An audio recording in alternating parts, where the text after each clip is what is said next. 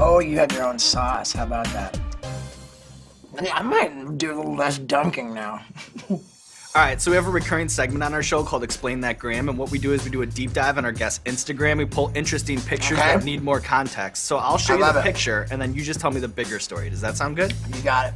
All right, laptop, please. First and foremost, what's going on in this picture? Okay, that was in St. Louis 2 years ago at a summer concert festival. I performed my famous double back, meaning I flopped my dick and balls back and forth violently until jumping up in the air and clasping my thighs together, catching the back burger, and then pull down my my boxer shorts, revealing the mangina to 15,000 people. I had to pixelate the dick and balls protruding from my rear. For Instagram's strict guideline policy. Right, but Snapchat let that one slide. Undercover clown with Justin Bieber? It wasn't actually planned, and when we were out in clown makeup filming it in Venice, just pranking people and doing all this crazy shit, and lo and behold, that's Justin Bieber, just plain day, walking. And I went up to him and I said, yo, dude, what's up, man? And he goes, Steve-O, man, recognize you right away. And I'm like, wow. I'm like, hey, dude, so we started skateboarding in the Venice skate park together.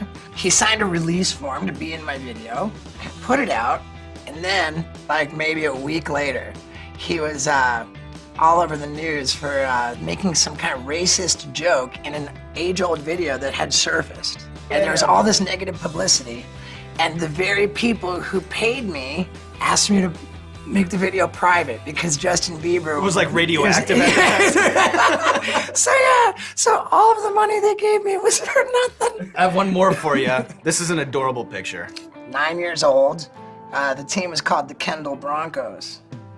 What's great about this isn't that picture, but that I was wearing that same uniform, shoulder pads and everything, when I went in to get my passport photo taken for my Canadian citizenship card. This is so incredible because, like, always as a child, I was just uncomfortable in my own skin, which is pretty par for the course for alcoholics and stuff. That's why, you know, and like I just felt that in my football uniform that I was more, I amounted to more. I always had my outfit, my costume that made me feel better. I wanted to grow my little mullet because I was like a heavy metaler, you know, and I had to, that was my identity, and then it was like skateboarding, and then it was pot and drug, you know, but always like I had to have that like identity. You were in a phase, you were always in a phase. Perpetually in a phase. I was never just comfortable being me in my own skin. Well, you look like you're comfortable in your skin. I've made a lot of progress.